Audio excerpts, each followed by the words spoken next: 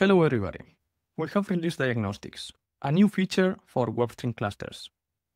Diagnostics checks your cluster's agents and metadata to find potential problems, cost inefficiencies, and ways to make things better. It looks at the health and cost of your cluster and gives detailed explanations on how to fix and improve them. Now I'm gonna do a small demo, showing you how diagnostics work and how they can help you reducing costs and making your clusters healthy. So first, we are deploying two agents into our demo cluster. Each of them will run in a different availability zone. In reality, they are both running in my laptop, but I'm gonna simulate as if they weren't, and each of them runs in different ACs of a cloud provider.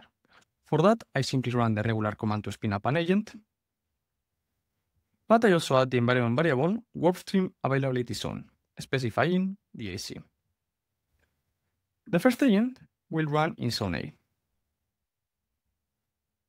and the second agent in zone B. I also specify the bucket URL, which for simplicity is just a file in my laptop, a virtual cluster ID, and then the HTTP port and Kafka port. But again, the HTTP and Kafka ports are just specified because I'm running both agents in the same laptop. You don't need to do this. You can just use the default values. So once we run both agents, we go into our WarpStream console and we wait until they appear in the list of agents.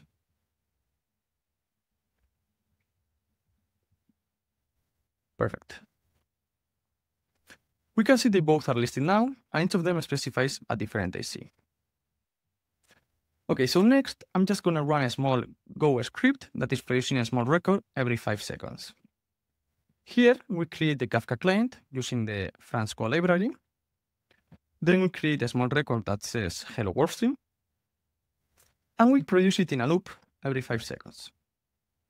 If it fails, we log the error failure, and if it succeeds, we just print message sent successfully. So let's run the script.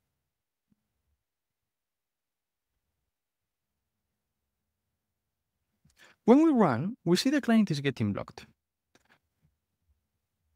We can see here that the producer client started successfully, it went into a loop, but then we don't see any message sent successfully, but also we don't see the fail to produce message. So what do? I assume the first thing it would come to your mind would be enabling debug logs to get more insights. But this can generate a bunch of noise. So let's instead check WarpStream Diagnostics. For that, we go into the cluster and we click in the Diagnostics tab.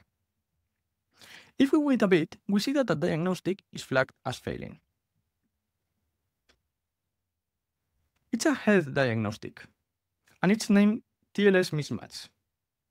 If we expand it, we can read the details and the suggestions. In the details, it specifies that a potential TLS configuration mismatch is detected. The client from IP and port, this one, specified, may be attempting TLS connection to an agent which has TLS disabled.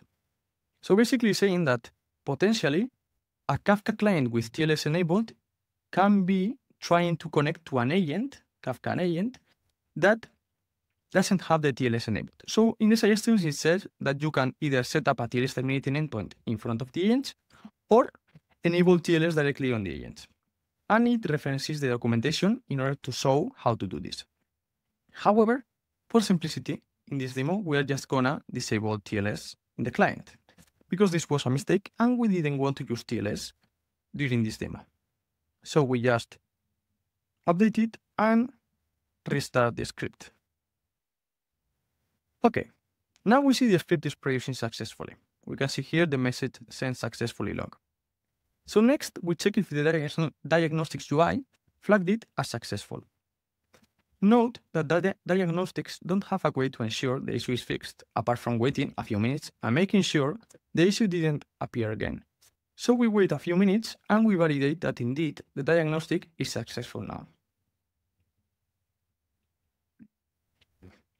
Okay. However, if we wait a bit, we also see a different diagnostic is now flagged as failing. But this time, it's not a health-related diagnostic, but a cost-related one. It's named Cross-AC Kafka Clients. And if we expand, we can read in the details, cross-availability zone client detected. Client with ID demo producer connected to agent with ID, and here we specify the ID. And it also said that the deployed availability zones are Zone A and Zone B. In the suggestions, it says to eliminate AC networking costs, configure clients to connect to agents in the same AC, either append WAC, WSAC, and specify your AC to your client ID, or configure a subnet to AC mapping in the agent configuration. And here we reference the documentation.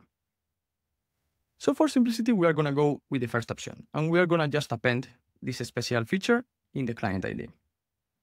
So for that, we go back to a script, and as specified, we specify the availability zone.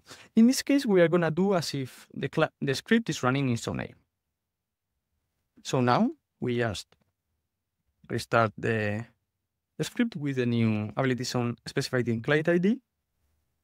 And we see that it is again producing successfully. So we go back to the Diagnostics UI. And if we wait a bit, we see that now the cross-AC diagnostic is green. Okay, perfect. So now our clients are not going to pay for cross-AC networking anymore. All the diagnostics are green, so our cluster is healthy and cost efficient. This was just an example of a few diagnostics we have implemented. So go to the WarpStream console and diagnostics to check all of them.